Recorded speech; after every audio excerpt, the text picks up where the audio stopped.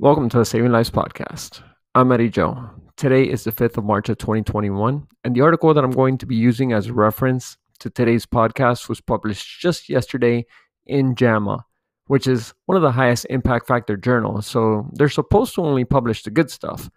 But I gotta say, I'm not so convinced with this particular study, which is titled "Effect of Ivermectin on Time to Resolution of Symptoms Among Adults with Mild COVID-19." I definitely recommend that you read this article for yourself and don't trust me. And I say this all the time with all the different articles that I talk about because we can interpret the data in different ways.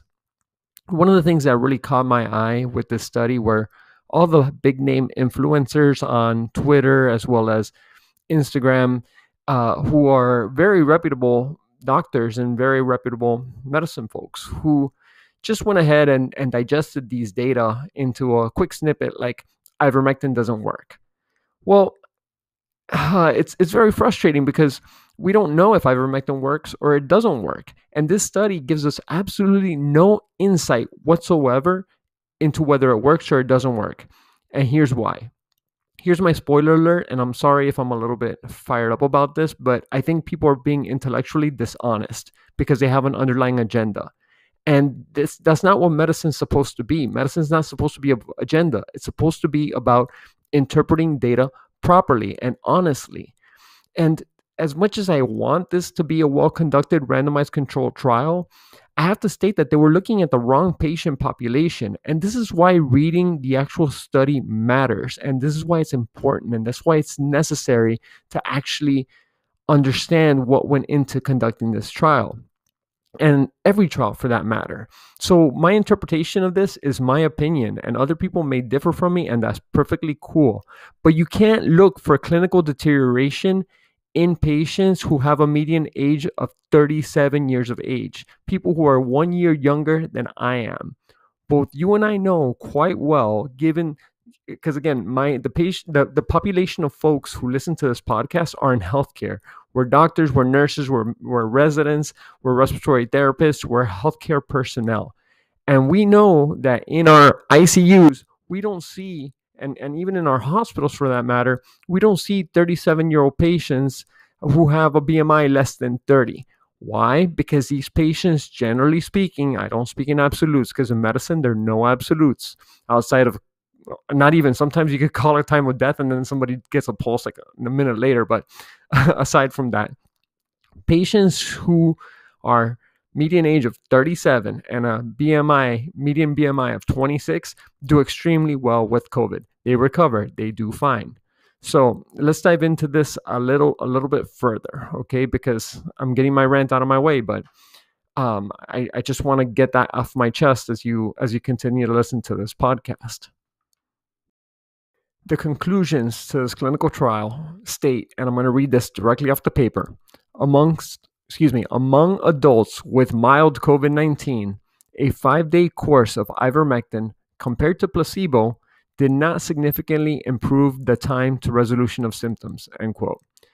At the end of the day, both you and I, we really don't care about the resolution of symptoms. I know people who are at home feeling crummy from COVID do care about that, but that's not, at least in my opinion, that's not what we should be looking for. We need to avoid people ending up in the hospital and avoiding them dying.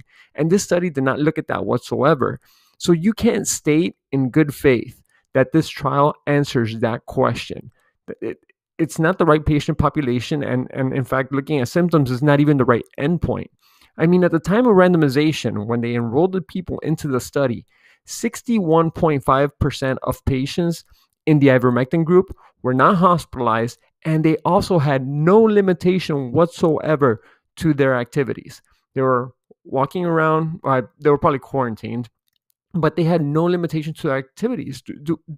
I mean, that's you can't look at these people and say, oh yeah, how are we going to decrease mortality and all that? Which again, it wasn't the right endpoint to this. But my point is that we're looking at the wrong thing.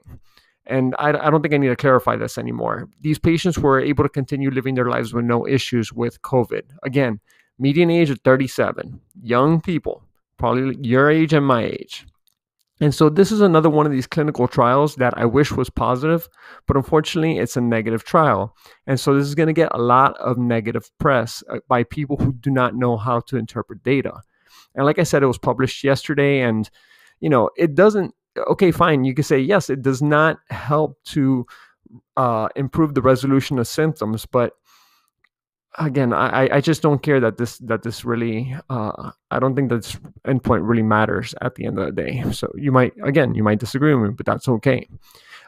There have been numerous studies that have come out on ivermectin. I have read a good deal of them, but my buddy Salim over at rebelem.com, he has a very good compendium where he analyzed each one of these studies, and he did a much better job than I did. So I definitely recommend, and I'll put it down in my show notes, that you go down to rebelem and look at his study. As much as I might disagree with the endpoints of this study, I still have to tip my hat to the authors and researchers over in Colombia. Mi gente, mi gente en Colombia, ojalá que estén bien por allá. Because they were able to randomize patients to receive either ivermectin at 300 micrograms per kilogram of body weight orally for 5 days versus placebo in a double-blind study.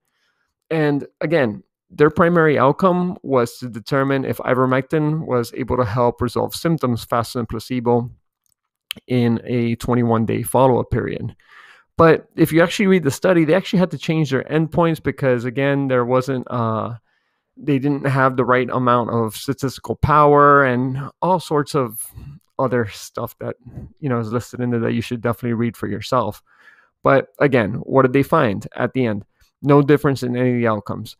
But do you really, does one really expect for there to be a difference in the outcomes of symptoms in people who are otherwise healthy? Again, I must state that these patients are healthy for the most part. Let me pull up the demographics here. Excuse me for a second.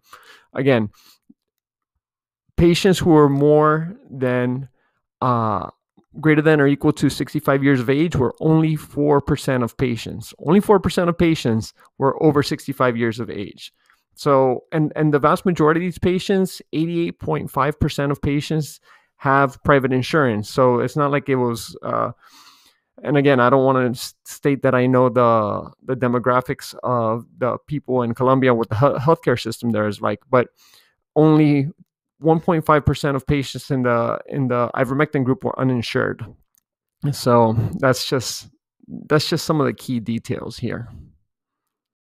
Continuing on with the baseline demographics, we know that the risk factors for having severe COVID and eventually dying from COVID include obesity, hypertension, and diabetes, of which 18.5% of the patient population were obese, 14% had hypertension, and only 5% had diabetes. Again, these are not the patients who end up getting sick. These are not the patients who end up coming to the hospital.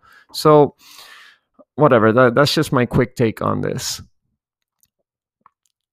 I'm not going to continue wasting your time looking further into the study. I'm actually surprised that JAMA went ahead and published this. I'm also surprised at the amount of people who look like they want this therapy to fail. I mean, I honestly do not have any idea whether this treatment actually does work or it doesn't work. There's no denying that. There's no robust randomized control trial looking at ivermectin showing beneficial results that are practice changing. But at the same time, this is not, in my opinion, a negative trial for ivermectin. And I don't have to repeat my rationale as to why. But if this trial would have been conducted in patients in whom, like many trials have done in the past, where they looked at patients who are greater than or equal to 65 years of age, hypertensive, diabetes, obesity, hyperlipidemia, all the things that we know from clinical experience that lead to poor outcomes, if it would have been that patient population, then we could have a conversation. Until then, this study, in my opinion, as much as I have to tip my hat again to the authors, nothing against them in particular, I think it's more the fault of JAMA and the people who are putting this out to the press as if, this is an argument against ivermectin. That's my take. Again, I could be wrong, but I just wanted to get that off my chest. Hope you guys have a great day. Bye.